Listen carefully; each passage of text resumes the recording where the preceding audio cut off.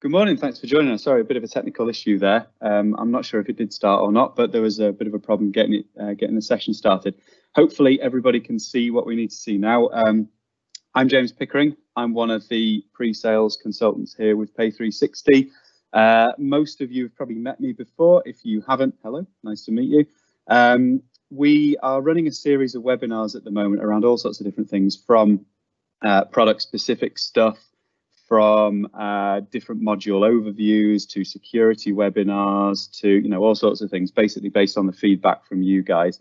Today's session is specifically around our version 13, the new product that we're launching, the upgrade product. We've got a couple of guest speakers with us today. We've got Wayne Campbell and we've got Adeel Sana. Just starting with Wayne, really. Wayne has been working for the business for over 20 years now. I've worked with him for over a decade.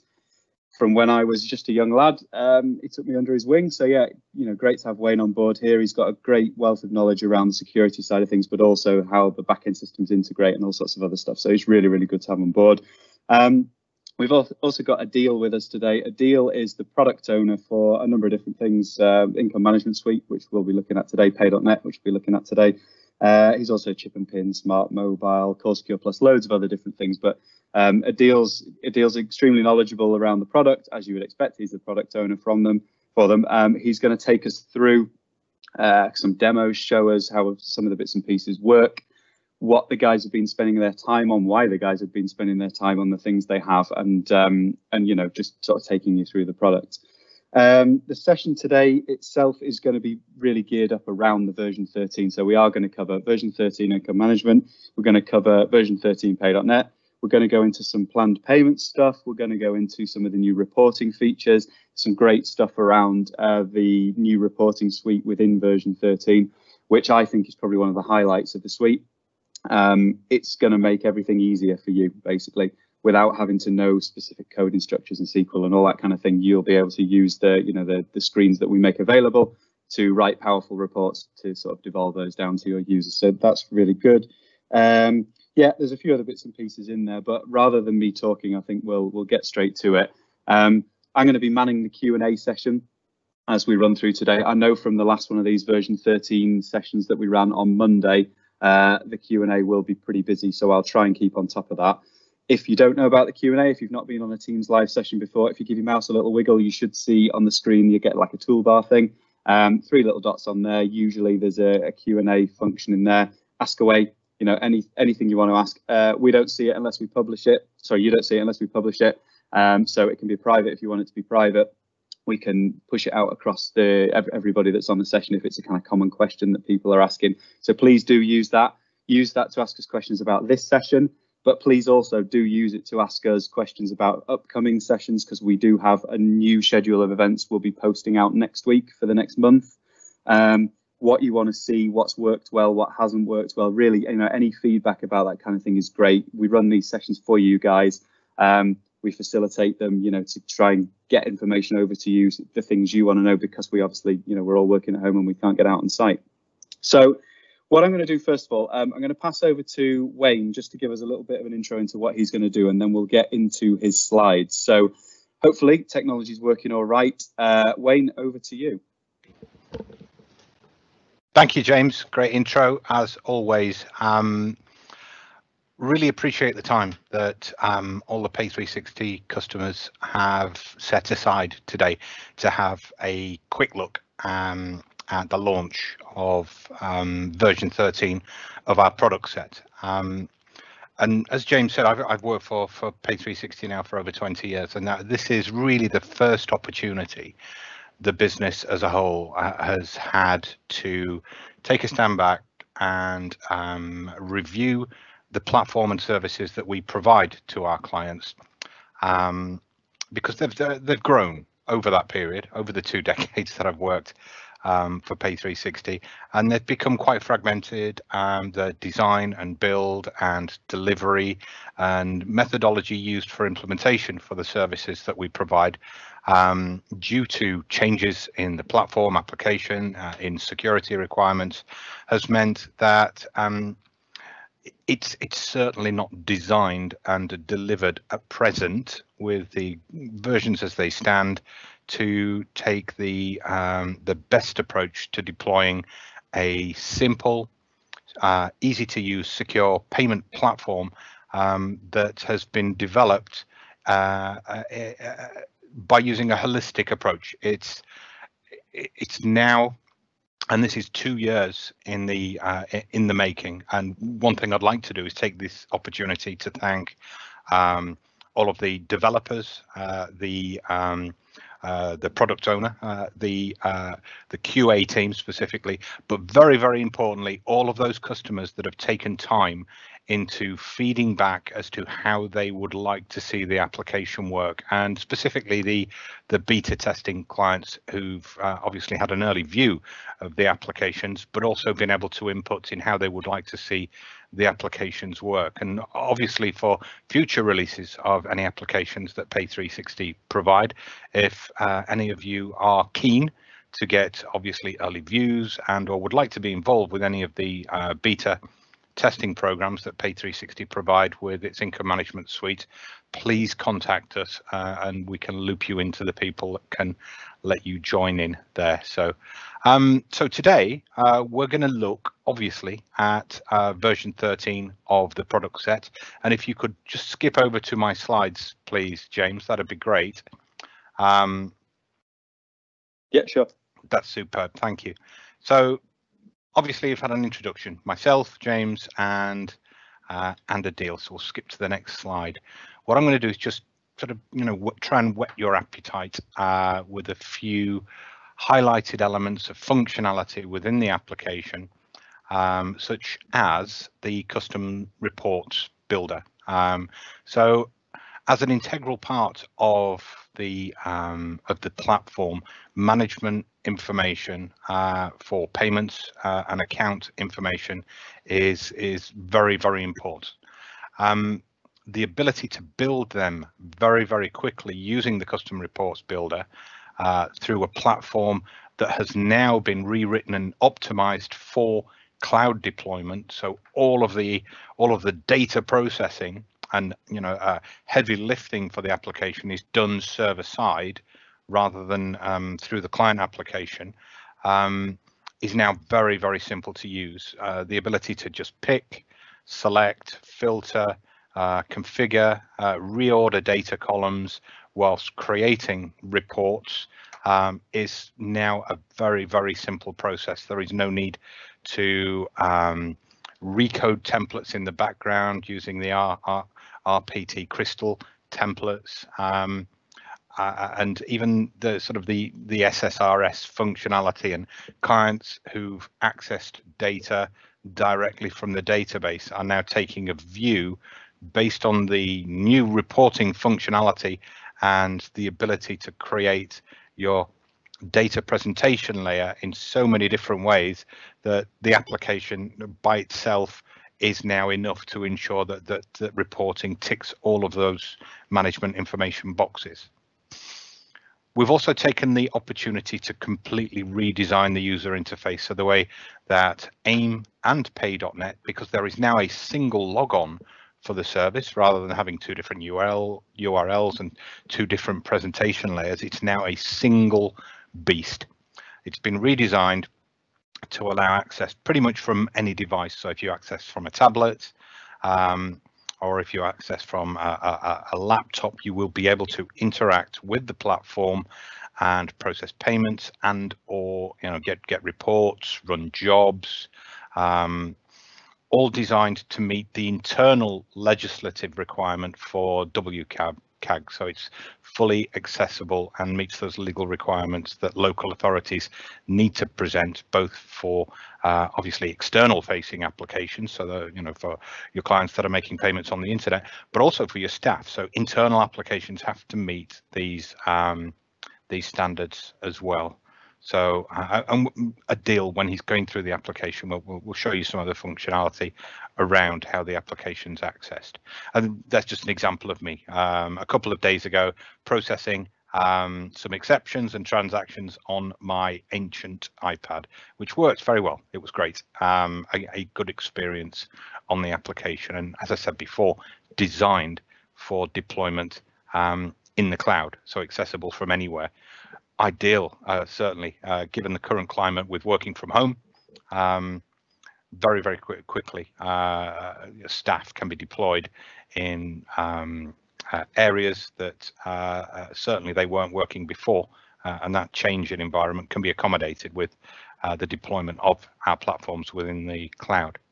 Sort of drilling into some of the more detailed elements of the income management system, there's a great feature called process notifications, and this was a complete change in design and logic in the way the platform works. So historically, you would sit there, you'd run a report or run an import or an export, and you'd sit there and your eyes would glaze over whilst you're watching the screen and waiting for that particular job to finish. There are no more sort of experiences like that. There are no more waiting for reports to finish, no more waiting for the interfaces to complete, and no more lack of information based on the event. So there is now a process notification bar that basically tells you when things have started, when they're ongoing, and when they've completed. It's something we've designed based on feedback from users through the redevelopment of the platform itself. There are some new modules available within Pay.net as well. I'm going to focus on highlighting the planned payments module today, but as you can see, and I'm not going to read through this entire screen because it's full of text, but there are additional counter receipting features. We've taken the opportunity to redesign Pay.net to allow clients to take the decision as to whether they need to remove some of their legacy applications such as ACR, that's the counter receipting application. And one of the fantastic features I've seen added to the platform is the ability to send SMS and postal receipts direct from the payment screens, and that's using the gov.uk service for local authorities, which if you sign up for, I believe there are a number of free texts, transactions, and very cheap postal services directly from that central government service, rather than using more expensive local print services, or you may have had limited access to internal print services. So that is a great bit of integration work that's been done by the development team. There is a new side cart. So whilst you're processing a transaction within Pay.net, rather than building up a shopping basket of goods that added sort of lines below the screen, which, to be fair, showed information, but could become quite complicated, specifically when you're doing a complex transaction. And this highlights, and Adeel hopefully will get a chance to highlight and show this, exactly how that benefits the user's experience when processing a payment, and how intuitive that is, and in its presentation level whilst processing complex transaction. And there it is, just zooming in on the side cart itself, and that gives me the ability to select the preferred receipt address. For example, when you've got multiple items, you may want to select an individual receipt address specific for multiple items. Income reconciliation has been redesigned to enhance its already powerful features, but to expand its functionality to include the ability to reconcile against summarized totals based on much more. So, it would have reconciled information based on line items from bank imports and other summary totals, but with the reworking of the application, we can now do that based on pay code, merchant number, imports, cashier banking totals. It's now much more flexible, and there are some other granular changes to that module within the application as well, specifically designed to give a better user experience overall. So on that, because I'm sure we're all jumping up and down wanting to see the application rather than me talking about that and looking at a number of slides, because that's what I did a number of months ago with JP and Mike Howard, our development manager, at the user groups this year. In fact, that was probably one of the last opportunities we had to see you as a group of users. So let's take this opportunity to hand back to James, who'll introduce Adeel and we'll have a real demo of the version 13 application. No, that's great, Wayne. Thanks for that. Yeah, so some good stuff up and coming there. Hopefully you guys can see that there has been a lot of time spent on this. You know, it's been something that has been in the works for quite a while. Let's get straight to it. Let's hand over to Adeel. So yeah, hopefully he can take us through some of the product stuff. Adeel, over to you. Remember to unmute your microphone. Hello, as been introduced, I am the product owner. I think before I start, I just want to highlight that in my previous role, I was on the other side where I would sit with the customers and go through their requirements. And then most of the requirements were met, but then some of them were limitation on the product. And coming onto this side, in my current role, it gives me that control, it gives me that power to bring the voice of our customers and bring in those features that they really need in their day-to-day processing in their business. And so it fills me with excitement when I am able to showcase what we've been talking about with different customers, and now we have managed to put those features into the product. So I will start with login, and I think you have probably familiar with the image. We'll probably look to change that, but you've got user password. Consortium is now you have to type in because it's to add more security. So login, I think first thing you can do in this when you will get your hands onto it, you will notice that there are menus that are now on the left side, whereas before they were at the top, and there are also slightly different in structure. We have logically put things together. For example, everything to do with reports is under one menu. Everything to do with processing or process setup, like imports and exports, are under these menu items. So in my time with the company, it's been I think 10 years now or something like that, and I still struggle to find some of the menus. So what we've done is we've added a feature there where you can type in what you want to search for example, fund, and I search that and it brings me back with the menu items. So the first two where it says navigation, they're the menu items, and then rest of them are wherever the fund is referenced to as a label on a form. And I can simply click on that and it takes me directly to that page. And it also helps with if, for example, sometimes we get asked, how do we set up cashier banking? And we say you set it up here, here, here, but then that can get lost and then it gets confusing.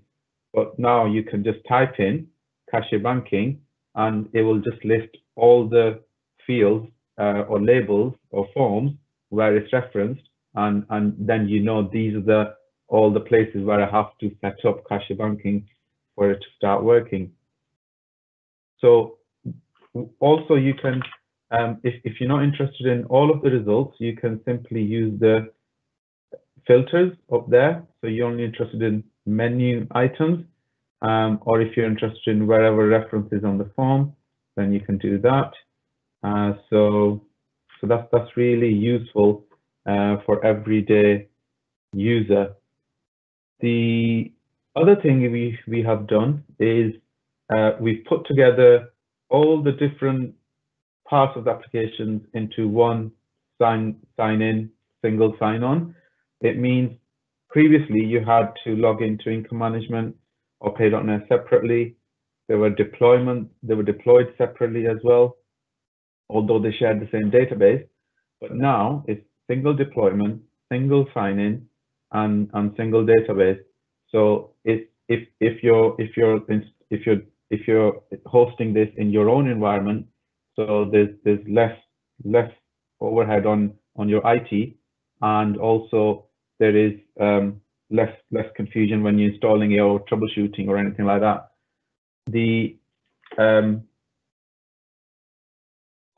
So the next bit I can show you is Adeel, sorry, Yeah.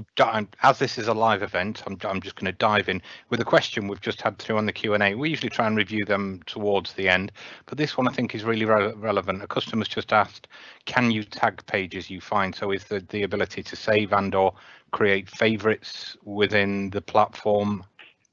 We cannot at the moment, but that's a very good suggestion. I can definitely take it with me and review it, and then we can review it into adding it or into the next release, because this is going to be continuous development. Yeah, that's yeah. That's great, because I mean it's a fantastic question, and please ask more during the event as we're going through, because the application itself is using a new methodology that Adeel and the product team have brought to the way we deliver our platforms, and it's using an agile development technique. And I'm not a developer, so I don't know exactly what that means, but it sounds as if we can certainly react in a much faster way to product enhancements if they certainly benefit the entire client base, rather than the older technologies where development life cycles took a considerably longer time. So we'll be much more reactive with this platform and this version moving forward. Hopefully you agree with that, Adeel. Yes, and I think that's very important to also highlight that I think this product is built mostly based on our customers' feedback. Whenever they felt that there is a need of certain feature or certain process or certain flow, we have added that. So it's very important now, because this product has been developed from scratch again. Normally, from the old technology to the new, it's normally a conversion by some third-party company where you go to them and say, this is the old code, and just convert it to the new code so that we're up to date with the technology. But it's not the case in this instance, because we have reviewed every screen, every flow as we've developed. It's been done from scratch. So it's now very important that when you do come across this application and we get your feedback, and that's the only way we can enhance it and make it applicable to your requirements.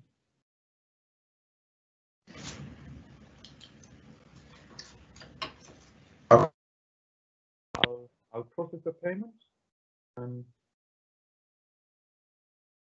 So continue with the single sign-on. This you see, payments, is the Pay.net application, and you're probably familiar with some of the menu names. You've got account, search and refund, cash up, and so on. And then this is all income management.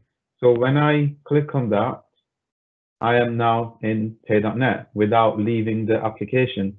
And the other thing we've done in Pay.net is previously you saw the whole screen with name and address and reference and all that, but now, but also you had different settings per fund. So maybe you wanted ref number 2 to be added when processing a transaction, and just to make that a bit more so that you when you're changing funds, it doesn't change the field. So we've done it in a way where you select the fund first, and based on your setting, it draws that page. And then we've got lookup here, which has been enhanced. You've got some filters, but I know which one I need to add.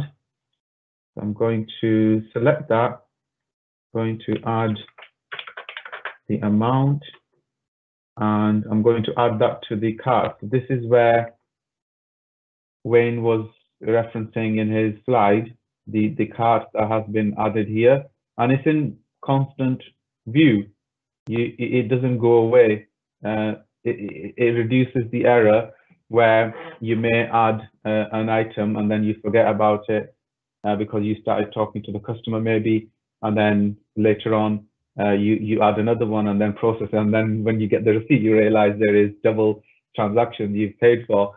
So it's in constant view. Now I'm going to add another transaction, and I'm going to show you the address feature. So I'm going to do another lookup. I'm going to select that. And this time, you notice that receipt address is not ticked. Previously, it was by default because that was the first transaction. But if I want to use this as an address, I can do that. You notice that that's 274, this is 203. But when I click on add, sorry, I need to add the amount. Click on add. Now you see that the address has changed here. This was the biggest problem before this version. When I say biggest problem, we received a lot of queries that it's not very clear which address is going to be used on the receipt.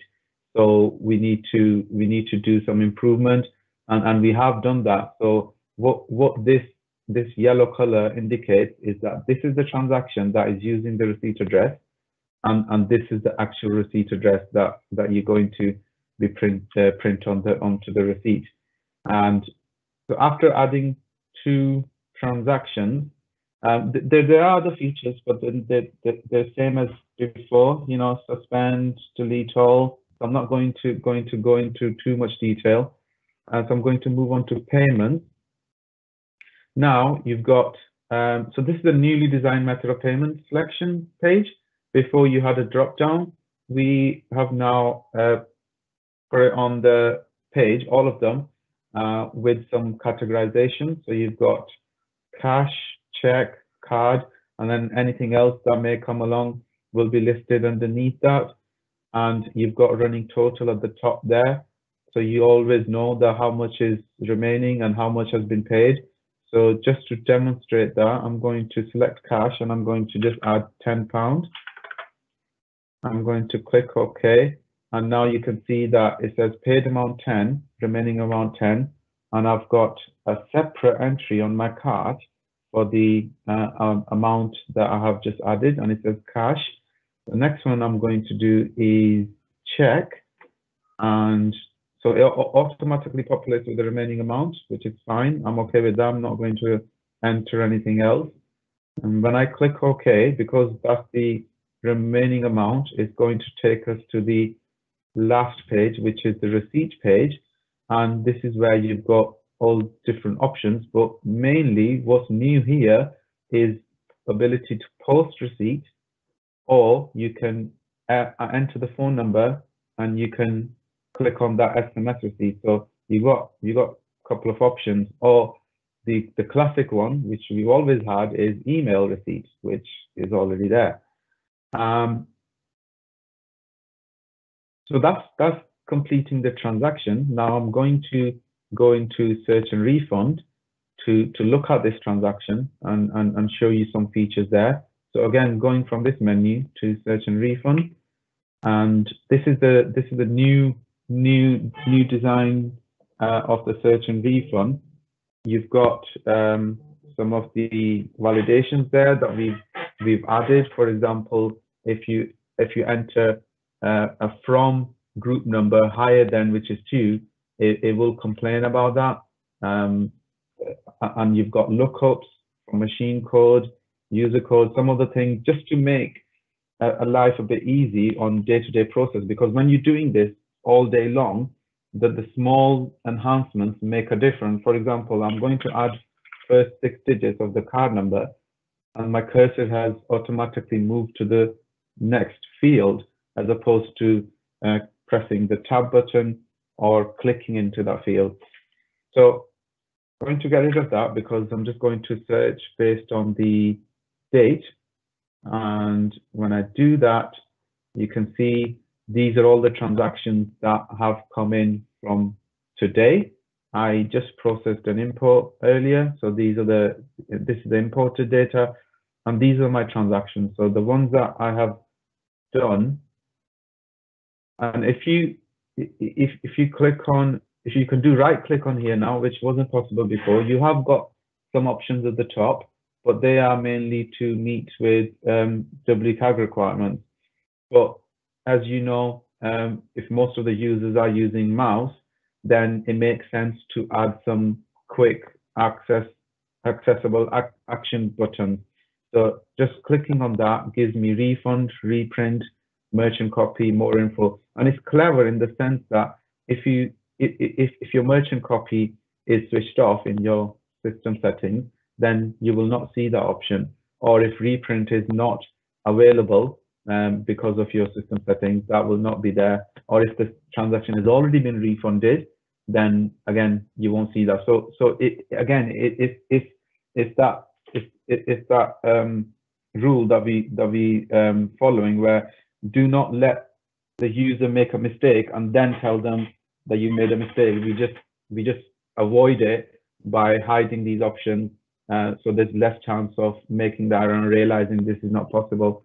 So on here we've got this more info. Some of the details are highlighted up there that are mainly the ones that you always pay attention to. So they're in bigger font, and then rest of them are down below. The main thing that I want to show here is the ability to filter transactions or manipulate the data set so that you quickly get to what you want to search for. So as you saw, I just searched on the date, and now maybe you weren't sure of what the reference is that you were looking for, or whatever the situation.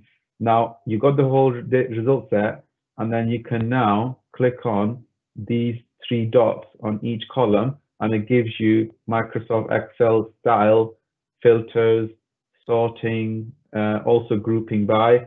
So with filters, you can see that it's got set of 2 dates. I can click on that, or just select one of them. Filter, you can see it's straight away giving me the required results, and then you can clear by just pressing that, and it's gone back to normal. The other thing is, if you, let's say, spend 10 minutes filtering and then you realize, oh, that's not what I wanted, you can simply click on that reset button and it will take you back to the state that you originally got the data from. So I think that the star of the show for search and refund would be just selecting that and then dropping it here, and you can see that it's grouped it by that column. If I get rid of that, if I pick a more relative example, so let's say we want to group it by fund, so you can see that it's straight away I've got all the items here against fund 01 and empty. And the next thing I want is pay code. So against fund, against pay code, what is it that I've got? So I do that, and then it tells me under fund 01, I've got this many by pay code 04 and this many by pay code mixed payment, and so on. And now I can, like I said, click on that, and you've gone back to how it started. And that is absolutely great, Adeel, and I appreciate the time and effort from the development team and the feedback we've had from customers in the design, in how this management information screen has now been redeveloped. I mean, based on the fact that customers used to have to go and create, templates for reports and filter and put a lot of design work into them, and they only used the search and refunds screen specifically for that, just for searching and refunding.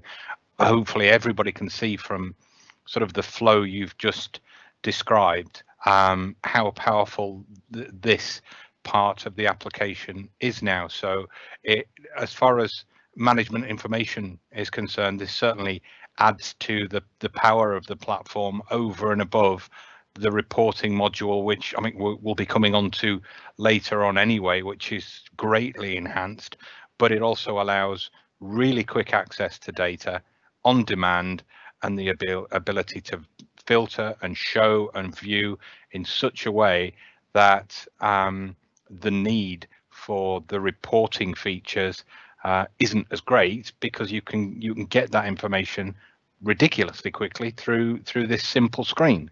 Yes, absolutely. Okay, I think that's my session for now. I'll hand over back to. That's great. Thanks, Adeel. Hopefully you can still hear me. My microphone seems to have gone a bit strange, but Yeah, no, that's great. Really appreciate that, Adeel. Great stuff. We've had plenty of questions through as we've been going. That's great to see. If anyone else has got anything they want to add, let us know. I'm aware, we've been at this for over half an hour now. It might be getting a bit fidgetal. Hopefully that's not the case. We've got some great stuff to come this afternoon up to this afternoon in terms of planned payments module and some other bits and pieces. So I'm going to hand you back over to Wayne first of all, who's going to go into some of the planned payment stuff and kind of take you through that, and then we'll get back to Adeel afterwards into reports. Thanks. Over to you, Wayne.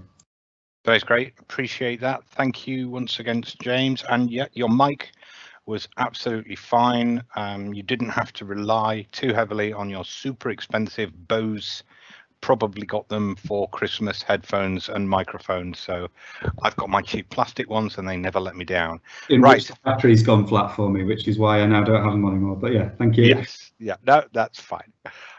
So hopefully you can all see the log on screen. I'm going to show you quite quickly an element of the platform and the module that was driven initially, a number of years back from a specific market, and that was education. But we do see and have been asked for the functionality across markets, so specifically housing and local government, whereby they see a great opportunity to be able to gain a commitment to pay without the additional or traditional risk that you see associated with a direct debit. So you'll always get a set demographic or a certain type of person that doesn't trust the direct debit feature. Now that's no fault of theirs in any way whatsoever. They are probably managing their cash on a week-to-week basis, and based on the fact that if a direct debit fails, there is a monetary penalty there to both the customer and the merchant, so the organization as well. So you will always get a set percentage of people who will commit to pay recurring payments across the piece with direct debit because they're very comfortable with that. Others don't seem to have the opportunity to set up those same types of plans. Now, the planned payments module or planned payments management within Pay.net and the income management suite is very, very powerful, very, very flexible. And we've now designed a user interface to allow you to manage that based on individual line of business need.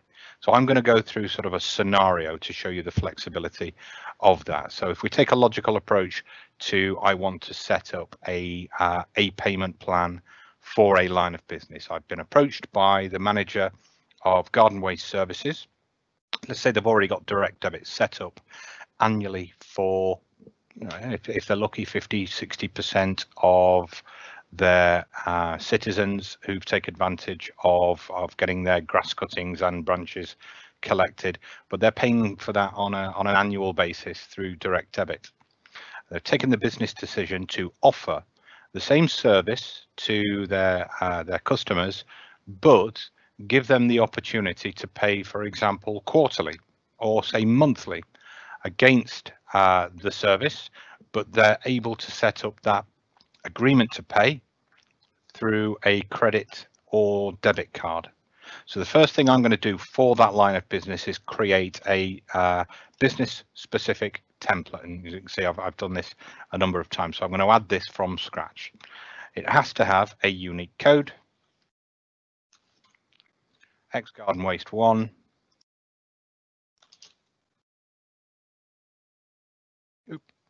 spelling's terrible, and we're going to call this quarterly. And then I am going to select the type of payment plan that I want to associate with this description. And as you can see, you have a number of choices. I'll click on each one to show you the differences. Weekly gives me a number of options within the plan schedule. Payment collected on the day that the payment plan is set up, on day of sign up, or on a specific day. You can allow the payer to choose whether that gives you a drop down list of Monday through Friday or Saturday to Sunday, depending on which days they want to make the payment. Take the first payment on the next occurrence of the chosen day. So if they selected Friday, it would be the next Friday that payment is taken, and then a duration. So it will then calculate based on if you select must be paid by the end of the year, it'll calculate based on the duration, or it could be a fixed number of payments. The next option down is monthly, and we have very similar plan schedule options in exactly the same way. But what I'm going to do, because this is very specific based on the requirement from the line of business, is on specific dates. Now that removes the options tablet, because when I press next, it's going to give me the opportunity, when I select 4 installments, to select those installment dates. What it's done, rather than define an amount, is split the outstanding debt by percentage, which fits perfectly if you are charging people different amounts based on profiles. An example of that would be rent, where people get rent benefits or that type of thing, or if you want to charge for the same service for different profile customers. So if it was a standard council tax payer, you'd get one amount, and if it was someone who was a local business, it may be different. But you can create a single plan and split the outstanding debt by percentage. So I'm going to select the dates now. So the first date is going to be the end of this month, 29th of May, followed by, let's go for August, we'll say August 31st, and then let's go forward to December 31st, New Year's Eve. Nobody will notice the payment comes out, and then followed by April 21. So that splits the debt, gives a total 100% of that debt over those 4 dates. Now, the flexibility of this is retained even post template setup, and I'll show you an example of this when we process a payment. So if I wanted to change that plan either now or once the template is set up on a case-by-case basis, I can do that. So I'll submit that and create the template, which is great. Once the template's set up, we can then start using it within Pay.net. So if I go to payments, I'm going to search fund code from a list, type in the reference number for the payment service, or it could be a drop down if it was a miscellaneous fund, say for garden waste, and then you're allocating the income to the correct cost center. The amount based on the drop down could be fixed, or you could type in the amount. It depends what you need. So I'm going to say this is £125 for the service, which is quite a lot for garden waste. I'm glad mine isn't that expensive. And from there, you capture any associated narrative, capture name, address, details, so on and so forth. Press next at that particular point, and then I'm now going to select the template that we just created, which was down towards the bottom of the screen, X Garden Waste Quarterly. Select and update, and then calculate based on the outstanding debt. That's given me the 4 dates, and rather than a percentage, it's calculated that £125 over the 25% quarterly payments is £31.25. So I can, if I wish, change the date that first payment is coming in, or I can change the amounts, I can add installments, remove installments. It is very, very flexible. And this template, once created, is available for staff to use self-service, but it also can be presented in the same way using the same logic and the same template that's configured within Pay.net online using your internet payments platform. So you can direct your customers to an e-com self-service facility where it can also take advantage of things like digital wallets, so on and so forth. So from there, I shall just press next, complete the summarized schedule.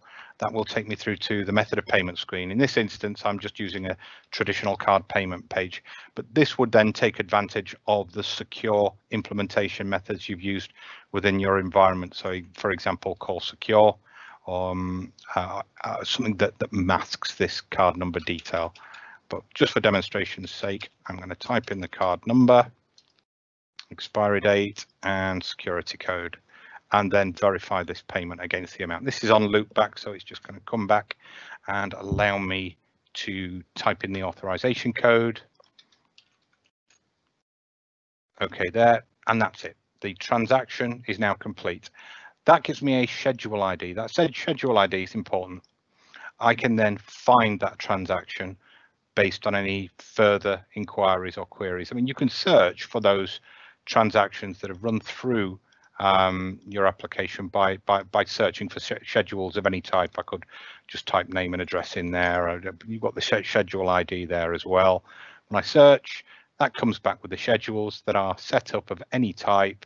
As a member of staff, I can do a number of things: update the address, update the email. I can click on the plan that's set up. I can add installments, delete installments. So it gives you the flexibility post installment plan setup to actually change that on demand from a customer, which is great news. It gives that flexibility, and you can filter and search based on things like reference number, email ID, postcode. Gives you all the key functionality that you would need based on the variation of conversation and workflow that's happening when you're interacting with that particular customer. So that's sort of the plan payments module within version 13. And what I really wanted to highlight within that was the flexibility that that gives you for planned payments and arrangements with customers and getting a commitment to pay, which obviously gives you a continuity of service and ensures cash flow is retained. If payments ever fail using this service, there isn't that concern or worry over being charged by the bank as you would with a failed direct debit. So it is easier to get that commitment from a customer to sign up for the service, and it supports all of the communication stuff in the background. So if a payment is failed, it sends out an email to the customer and to your staff, so you can then proactively manage that debt and discuss obviously the social situation that's affected that payment, and then and it gives you the tools to then pause a plan, recalculate a plan, and retain that commitment to pay. So a very powerful tool. So that's sort of me done on that. I'm going to sort of hand back to James if I can, and we'll continue the session. Hopefully everybody can see us again. Sorry about that. There, a quick Google suggested that there is a bit of a problem with Teams Live at the moment. I know a few people have left the session, but we still got quite a lot of people online here. We'll continue from where we were. Wayne had just finished his session around the planned payment stuff, and yeah, what we'll do is we'll carry on from where we are. And if you want to see the session again, let us know. We are going to run another one of these sessions anyway. We definitely will now, sooner rather than later, given there's been a bit of a platform-based problem. We have also got a copy of this on YouTube, the last one we did on Monday. If you want to see that in its entirety, then come back to us through the Q&A panel, please, and we'll make sure you get a copy of that. So apologies about that, but hopefully we can pick up from where we were. I'll pass back to Adeel, who's going to go into some reporting things, and I will check on another PC here at home just to see if this is still broadcasting correctly. But fingers crossed, if you can see this properly and it's working, please do drop us a message in the Q&A. Or those that have been emailing me directly, drop me an email, let me know, just so I know this is definitely coming out properly. Right, Adeel, I'll pass back to you. I'll put your desktop on the screen and we'll go from there. Again, apologies, and thanks for bearing with us. Thanks, James. There were a few questions around the ability to restrict users from certain menus in the Q&A. So I will just highlight that although this is a single sign-on, and for myself, you see all the menus, but yes, it is possible to remove search and refund, cash up, any menu that you want to remove for a particular user. And also, if you want to just give access to just income management or just pay.net, that's possible. It's through the security settings, menu settings in the system. So that's entirely possible. So reports, whoever I've spoken to in my life in this job, they've all struggled with reports, and that is the one thing that we wanted to address in this version.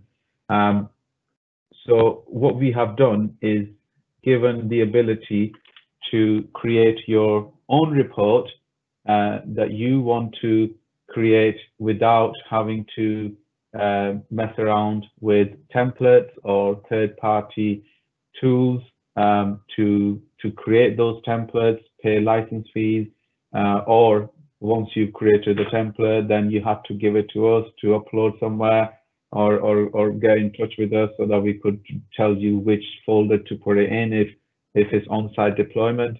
So all that we've taken away so that it's simple and quick for anyone without any technical knowledge to go in there and create your own report. These options above custom report that you see are for the existing reports, the standard ones that come with the system. They have been converted as well to SSRS, so they look modern, and there's the structure behind it has been changed from being crystal to SSRS, so that's improved as well.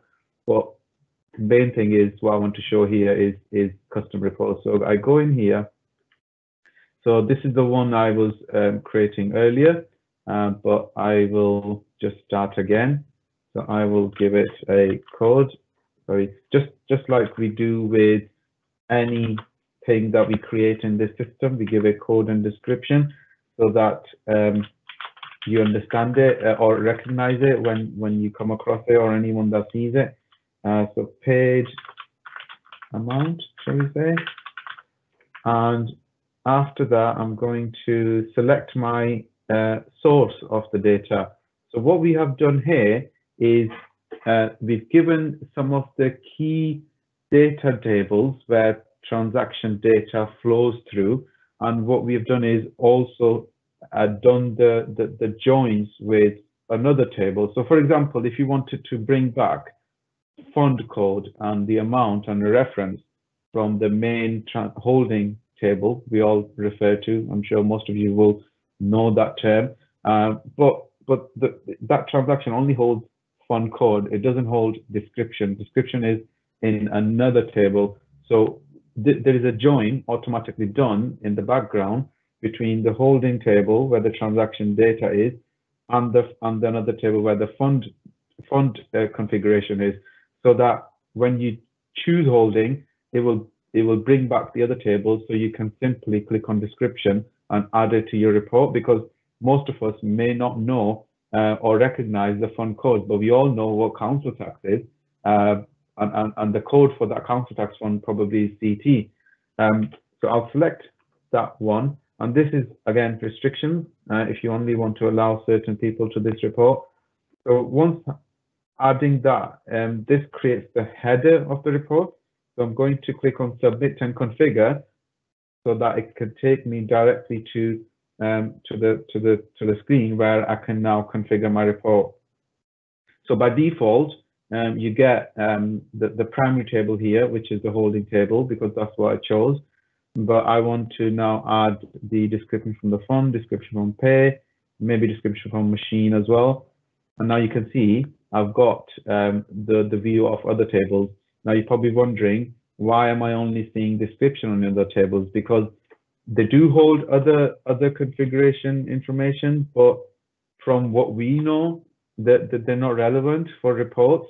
However, this is open to the feedback from yourselves, and if you think there are other things, or overall with this flow, anything that you think we can improve, yeah, please get in touch. There are, Adeel, and there are questions coming through now. I've just had one. I just thought it was relevant, so we'll ask that if we can. Yeah. A client has asked, and I'm sure the more they get their hands on this, the less relevant it will be. But there is a relevance, you know, if they put a lot of effort and time into this. So a customer's old reports, the custom reports that they've created within their platform, will they still be able to be used based on what they've created within their existing infrastructure? So we're looking at an upgrade, for example, and a project to migrate to version 13 and deploy the application which was on site into the cloud.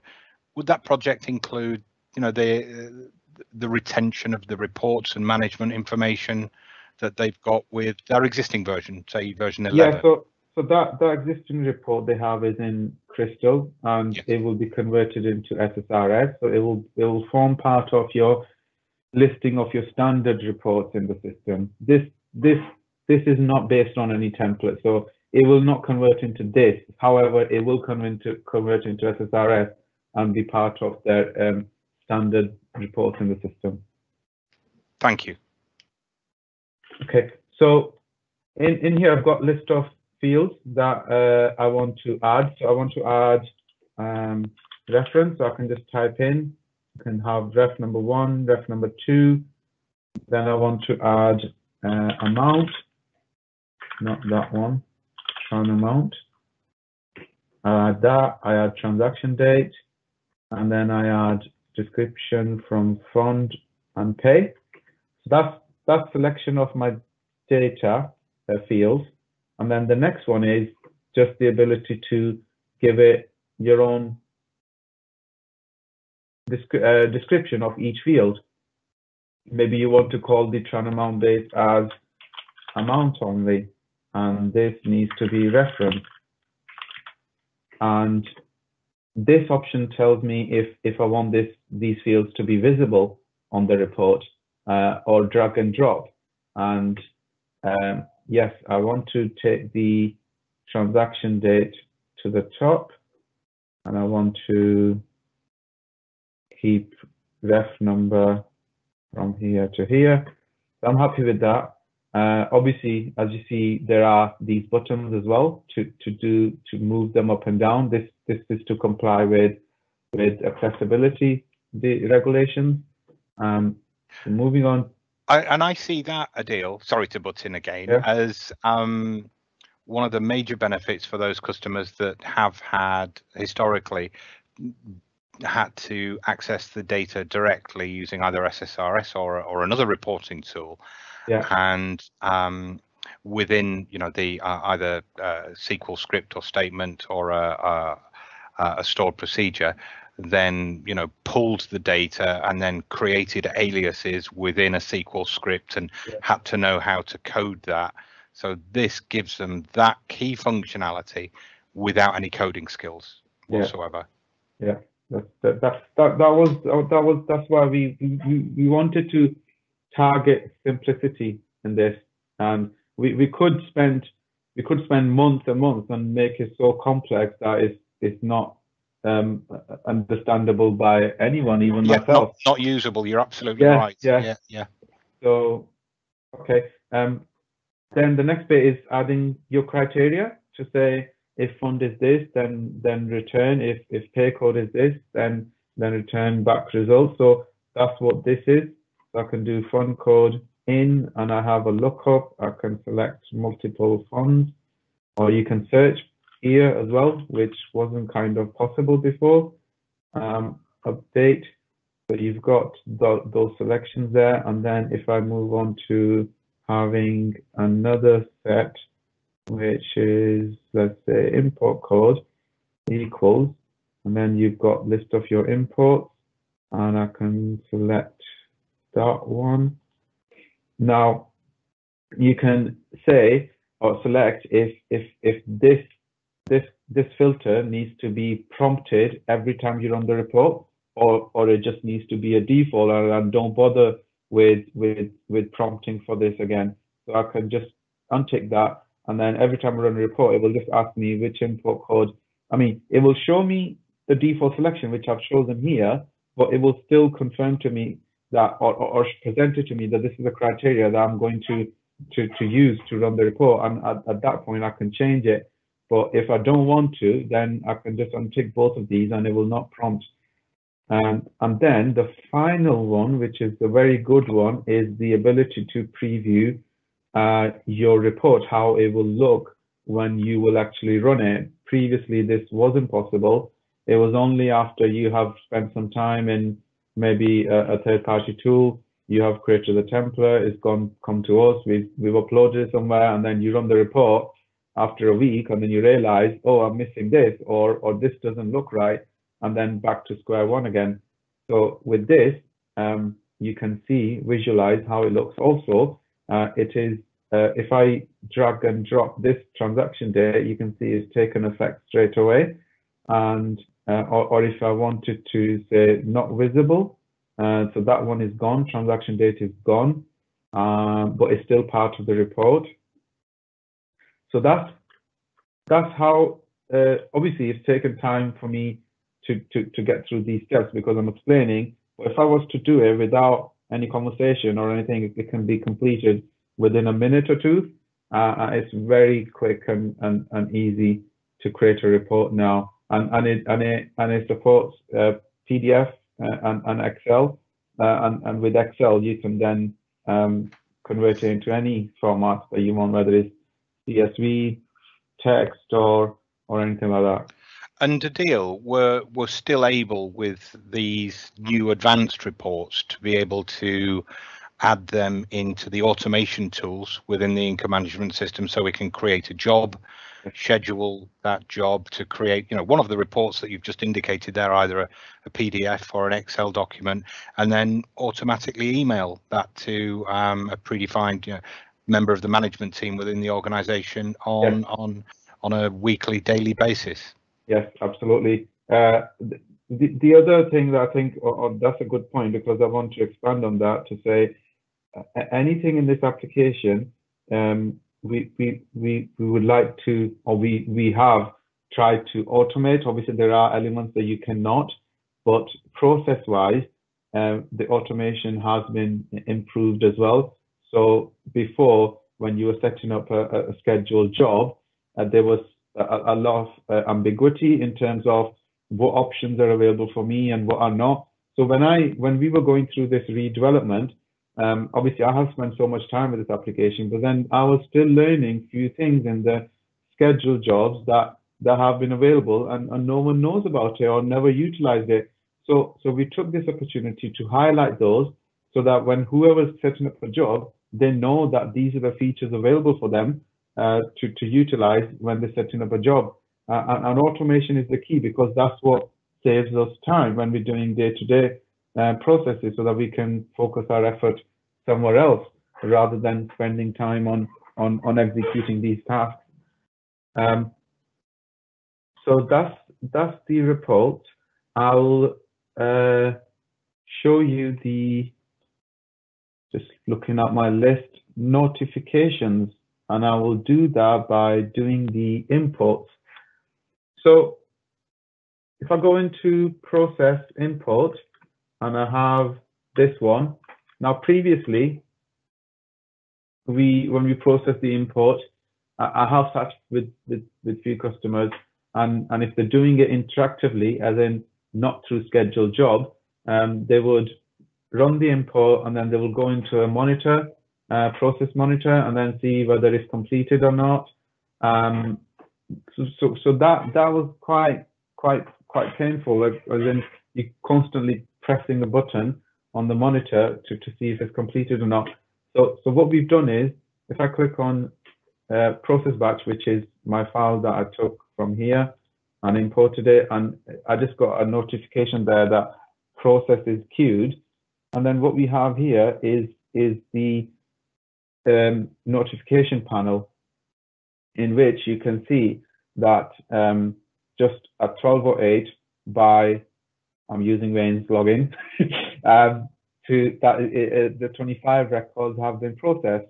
And this notification is available to whoever has menu access to import. So if someone who doesn't have access to import, they will not see this notification, but anyone who has will see, because this process is shared by the system. It's a system process. It's not a user process. So, for example, on our Windows machine, our notifications are just for ourselves. No one else sees that. But this is an import. It's only done once, so it only made sense to make this available to everyone who logs into the system and has access to it, so that they do not go and import that file again. Although we do have measures in place to stop that, like duplicate file check and all that, but it just makes sense to stop them before trying that. But if you're running reports, and they are obviously reports are only for the users themselves. So if I've run a report, then I will see my notification only. No one else will see it in their system. And once you run the report, you can download it from this notification. The ones that are completed, the ones that are failed, obviously you can just click on that and it disappears. But the ones that are completed, I can just simply click on that and it will download the file into through my browser, just like we do with anything when we browse to a website and download something. So it's as simple as that. So coming back to then import, so that's my import done there. Now the next step is batch, and these are all my batches that I have been processing, and there are quick action buttons which weren't there before. You had to click on something and then click on process batch or something similar. With this, it's again these little enhancements to make life easy. So I can just click on delete or process. I'm going to process, and you now see that the 3 dots action button from there has disappeared, because again it's a shared process. We don't want anyone else at the same time logging in and clicking on that again and making it wrong for the system. So again, when it's completed, it will come up here that this has been completed, and you've got again user and the date and time. So this leads me naturally to exceptions. Now, like I said before about custom reports, I think exceptions is the another area where we receive a lot of queries and suggestions for improvements, the time it takes, the configuration and things like that. So I'll just go through this in detail. If I select so these are all my batches that have been processed, and out of each batch, some of them have dropped into exceptions, and I can see the count and the value. So if I go into one of them, now previously when I have sat with some customers and they're doing exceptions processing, and they're sitting there all day going through these exceptions, and it is a time-consuming process, because what you're doing is, if someone's made a payment where they didn't quote their reference, and the only thing you've got on exception is a name, then you need to log into other systems, maybe council tax system or business rate system, and search the name, and then find the reference for that person, put that in here, and then allocate the payment correctly. And it's lots of clicks. So on average, you make maybe spending 2 minutes, 3 minutes on one transaction. So when we started designing this, our idea was that what is it we can do within our system to make that person spend less time. So one thing that I noticed with one of the users when I sat with them, they used to do this, where kind of bringing them together so that whenever they come to the screen, they can maybe see VAT code, which is in the view, whereas rather than doing this all the time. So that's saving them one click or drag off this bar. So what we've done to address that is column filter. So this is user-based. If I've done this, it will only affect me. It will not affect the view of another person who's processing exceptions. So I can simply deselect all of them. And for my exception investigation, shall I say, I'm only interested in pay reference, narrative, maybe address, and postcode, submit. Now I only see that. It doesn't overload me with all the rest of the information that I don't need. So that's saved now. So where if I log out and log back in, it will still be there, which is really useful. So if I now select that, so this is another place where by default we had fund code, reference, ledger code, just the default one. But then again, you wanted to change the fields that you edit.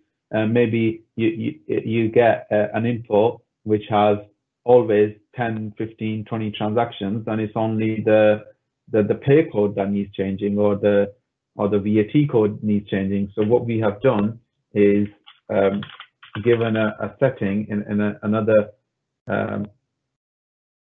screen where you can, no, in in there. So you can go in there and you can select, just like I did for the listing, you can select which columns or fields you see on this screen. So if you only want to see, obviously there has to be some default ones, because without those, the transaction will not be complete. But you can add and remove, for example, name, because name is not part of your primary set of transaction data. Or you can add address here or remove address here. So that's really useful. The other thing here is notes. They were there previously in previous versions, but they didn't track the history of your notes. So for example, I am working on exceptions and it's coming to 5 o'clock, it's time to go home. I've done some work, I've made some progress, I've found the reference in another system, but I just need to confirm something in another system. So then I can put a note in that my progress has been so far, or whatever I want to write, and then save note, and it tells me that it's been saved by this user at this date and time. The next day, if I'm on leave and Wayne's coming back to carry on with exceptions, he can then look at that note and not spend the same or make the same effort that I have done, and just carry on from where I've left, and then put his notes in, or just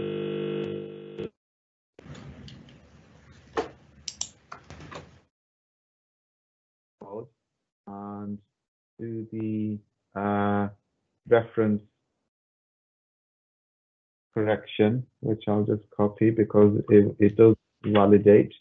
Select the pay code, VAT code, and then update, and that's gone. So that's the exceptions. One more thing I want to show here is the language change, or label change, shall I call it. Previously, there was no facility to change your, I'll just log me out. You can now go into this menu here, and you can click on change language and select, let's say, Welsh, update. Now if I go into my listing, you can see that the labels have changed straight away. Just to illustrate that again, I go into it, click on English again, and you can see that it's taken effect. This is throughout the application. Now you're probably thinking that's okay, that's easy to just click on that and changes. What about the implementation? The implementation is very easy as well. So there's when this is deployed, there is a separate folder called assets. In there, you've got multiple files, so you can have Spanish in there, Welsh in there, English in there, and it's just the English one comes as default, but then we can have translation done and drop a file in there, and then as many files that you can drop in there, they will be available. So I've got 3 files in there. That's why I see 3 options here. But if, let's say, language is not an issue for you, you maybe want to change the label. Maybe in your organization, fund is not fund, it's item or something else. So you can go into that file and then just control and find and replace fund with item. Save that file, come into this application, and that change will be done straight away. You will see wherever you see fund code, you will see item instead. It's that easy. And with files, if you get the translation done, I mean, I'm not familiar with Welsh or let's say Spanish, but I think what we do is in those cases we work with our customers to get the translation done, and once you've got the translated file, you can just drop it in there and off you go. You don't even need to come to us to do that change. I think, Adeel, you've really hit the nail on the head with your description there. And one thing it has shown, not that I'm trying to do our own sort of configuration teams and product specialists out of a job, but it does show that the application itself has now been redesigned to be more of a business management application, an overall suite that allows obviously processing payments, but also a lot of configurable control of the way the application is now presented to the users, and it's flexible in such a way that it's now no longer that static income management system that that is configured specifically to fit a local authority's requirements, given the traditional way that they worked.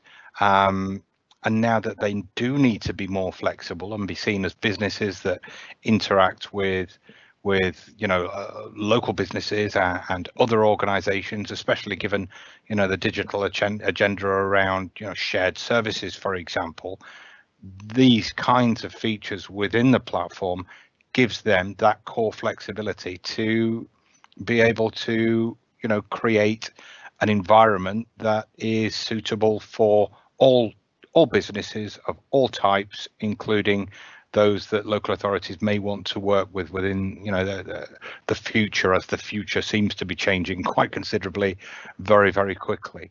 And I just wanted to take you back in time just a moment based on a question that we had from one of our customers, and that was on exceptions processing. And I don't know whether I just published it or not.